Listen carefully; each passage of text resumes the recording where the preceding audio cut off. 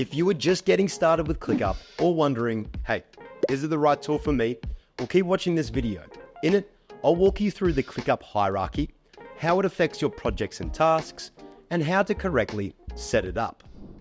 Hi there, I'm Alex Knowles from automationhelpers.com, and we help companies like yours get automated through portals, apps, and integrations.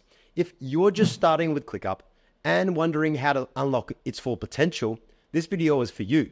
In it, we'll look at the ClickUp hierarchy, how it affects and impacts your projects and tasks, and look at the best ways to set it up for small, medium, and large teams. This is the ClickUp Workspace, where everything comes together. Now, unlike other work management tools, ClickUp positions itself as an all-in-one solution.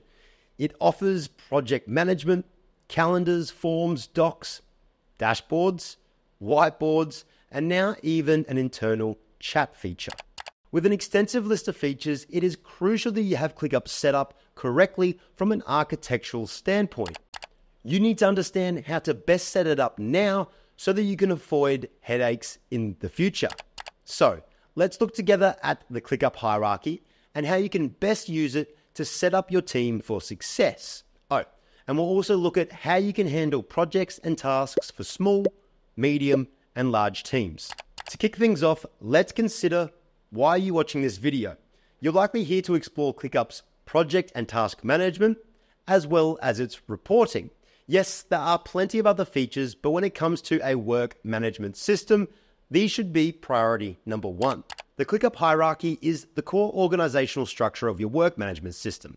It consists of workspaces, spaces, folders, lists, and tasks.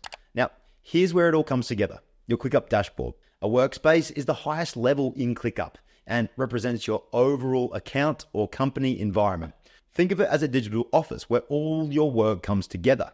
Projects, tasks. Now, whether you manage multiple projects or work across different teams, everything happens within this workspace. Next, we have spaces, and this helps you better organize your team by departments. Think marketing, sales, and so on. Within a workspace, you can create spaces. Spaces are used to group projects or tasks by department, team, or project type, helping you keep different areas of work distinct and well organized. In your workspace, you might have spaces like marketing, sales, and product. These separate departments can then work independently while still being under the same umbrella workspace. Next, we have folders, which allows you to group related lists. Now, inside each space, you can create folders. Folders help you further organize your work by grouping related lists together. If you have several related projects or workflows, folders provide structure and make navigating your work smoother.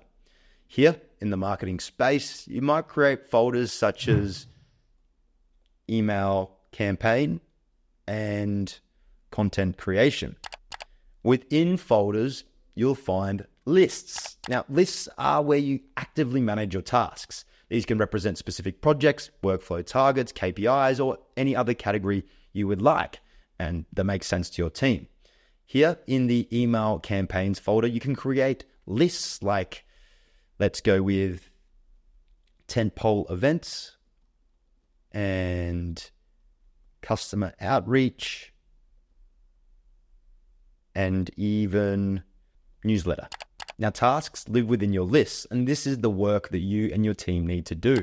Inside each list, you create tasks. Tasks represent individual pieces of work or to-dos. You can assign them to team members, set due dates, track their progress, and much more.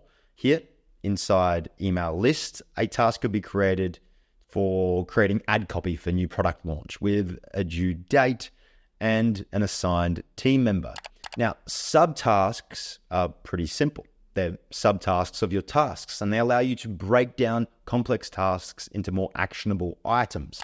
For more complex pieces of work, tasks can be broken down into these subtasks. If the task is design Instagram ads, subtasks might include draft ad concepts, create visuals, and submit for approval. Comments and attachments allow you to engage by commenting or sharing files. Comments allow you to keep communication and updates in one place, while attachments let you add important files and documents relevant to the tasks. In the create ad copy for new product launch, task, a team member could add feedback in the comments section, and another team member might upload a document with the final add copy. Now that we have looked at the various components of the ClickUp hierarchy, let's look at how you can best set it up. For most teams, starting with a space for each department or team is the best practice. Within that space, create folders for each project and break down tasks into lists. Each task within the lists represents an actionable item for your team. If you're managing a large team, you could set up spaces within your workspace for your team's different departments: marketing, sales, and product development. Then create folders in your selective space, like for campaigns, content, partnerships, and marketing tasks. Then create lists within these folders for your tasks.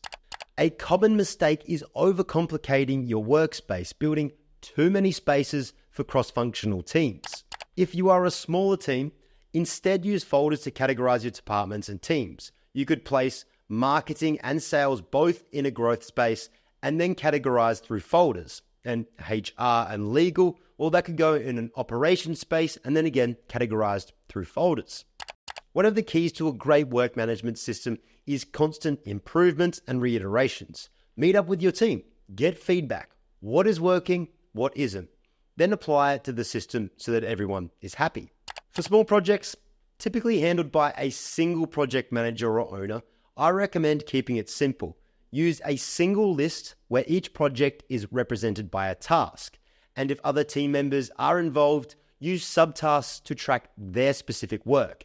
This structure keeps everything organized without overcomplicating the workflow.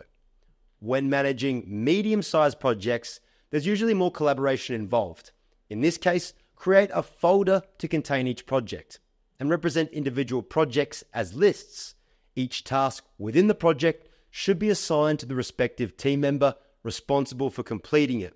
This setup allows for better visibility and smoother collaboration across all team members. Now, for larger projects that involve multiple teams or stages, you'll want a more structured approach.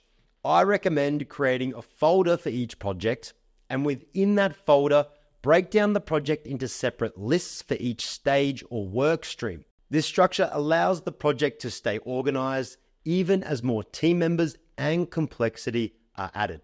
So that covers the hierarchy and managing your projects and tasks. But what about reporting? It's important. ClickUp does a great job of visualizing your data or giving you the means necessary to manipulate how it is visualized. Dashboards. They act as a central hub where you can monitor your entire workspace at a glance. You can create custom dashboards to track specific metrics, and the flexibility of the widgets or cards allows you to display different types of information in a way that suits your team and your workflow. So once you set up your hierarchy for success, you won't want to be consistently referring to it. Instead, you want to visualize your work, your projects, your tasks, your team through custom dashboard views. One of the key benefits of dashboards is the ability to see all your projects and tasks in one place, rather than jumping through the ClickUp hierarchy trying to find those specific tasks. You can pull data in from any space, folder, or list across your workspace, giving you a bird's eye view of your ongoing work, which is super helpful when managing multiple projects, as it allows you to compare progress between projects, identify bottlenecks, and track deadlines, overdue tasks, and upcoming dates.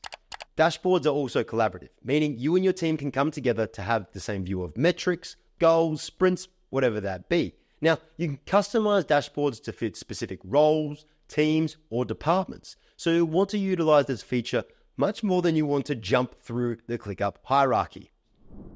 If you need help building out your work management tool or automating parts of your business, don't hesitate to reach out to us at automationhelpers.com. Our team is offering a free 30-minute consultation, so make sure to book yours today.